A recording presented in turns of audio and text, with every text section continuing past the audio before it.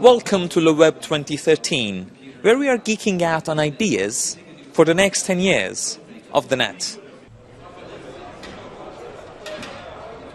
LeWeb, one of the world's most talked about conferences for startups and entrepreneurs, is at its 10th year. And it looks ahead to what may be in store for the web and the technologies that affect us all.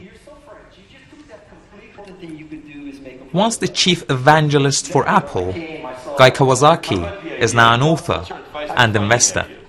At one level, things are going to get better, faster, cheaper. However, that's really not the question you're asking.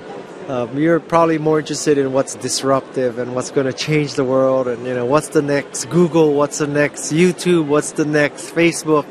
And the answer to that question is, I don't know. Because if I knew, I would invest in it. Yeah, well, I've got a wife. Uber, one of the cool kids in the startup block, is a venture-funded company in San Francisco. Travis Kalanick, its CEO, told Euronews his vision for the future of transport. I think transportation is going to be very exciting. I don't think that children born after today are ever going to learn to drive. There's going to be no more driving. And the impact that's going to have on people's lives, just time given back to them, and the changes it's going to have for cities around the world, it's a big deal. It's a game changer.